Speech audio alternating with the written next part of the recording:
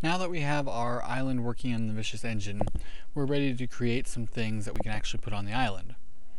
So I've opened 3D Studio Max again, and I want to create a rigid body object. That is something that we can interact with on our island. So I'm going to click on the box under the Create tab and draw a little box on the screen. I'm going to change the length to 2 meters, the width to 2 meters, and the height to 2 meters. And so it's pretty small. I'm going to click on the transform tool and change the X to 0, the Y to 0, and the Z to 0 to put it in the center. And then I'm going to click on the Zoom Extents All icon, which will zoom in all our views. And then click on the magnifying glass and just zoom out just a little bit so I have a nice view from all the different views. And then with the selection tool selected and the modify tab open, we're going to change the name of it from box 01 to RB underscore cube underscore stone, because we're going to put a stone material on it. While we have it selected, let's go ahead and add a material to it. So I'm going to press the M key, and on the first material slot, click on that and then the standard button. I'm going to double click VE material, and then under materials I'm going to go down to O dynamic stone. That's the same one we'd used on the island, and set the surface to S-room collision so it collides with the room and our main character. And I'm going to drag that and drop it onto my object and close the material editor. Now we need to get a dynamic mesh route assigned to this. So I'm going to go to the Utilities tab and click on VE Exporter, open the exporter, and where it says Dynamic Mesh Routes, I'm going to right click on there and say Add Dynamic Mesh Route. And you can see the little white dot is the dynamic mesh route, and the little blue circles are its bounding radius. And I'm going to go ahead and close that, and while I have it open, I'm going to go ahead and give it a name.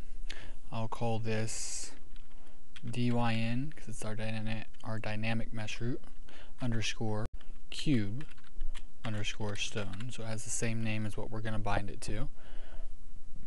And I'm going to click on the Modify tab with that still selected, and the bounding radius is going to be, let's try 2. That's the same size, same dimensions we gave the cube. And you can see it made it a lot bigger, and you can see especially in the top view how big it is compared to our cube, and we want it actually to be just big enough to cover it up. So let's use 1.5. and you can see that fits it a lot better.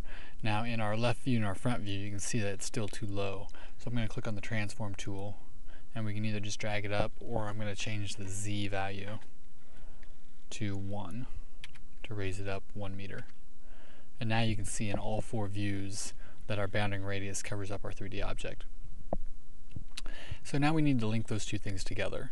So I'm going to click on the select tool, and I'm going to make sure I have the not the mesh route selected, but actually the RB cube stone.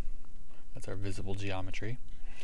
And then I'm going to click on the link icon, and then the select by name, and choose dynamic cube stone, and click link. So that links those two things together. If we go to the Utilities tab and click on Open Exporter, you can see the dynamic cube stone there. Click on the little plus sign under nodes, and there it is again. So we have them linked together. And now we need to make a collider as well. So on this second dynamic cube stone, I'm going to right click on it and say Create Collider.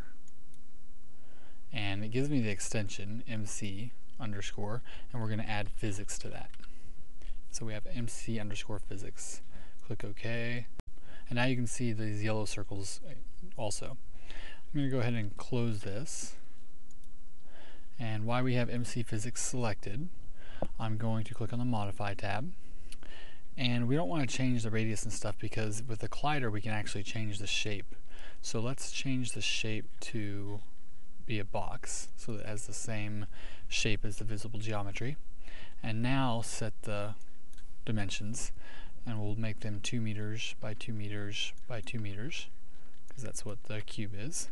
And now our visible geometry has the same dimensions as our collider. And I need to give it a surface. So I'm going to click down on the surface and go down to SRoom Collision.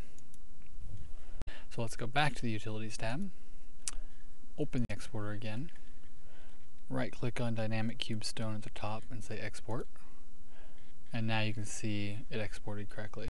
Let's go ahead and close this, and now we've created a rigid body object that we can use on our island.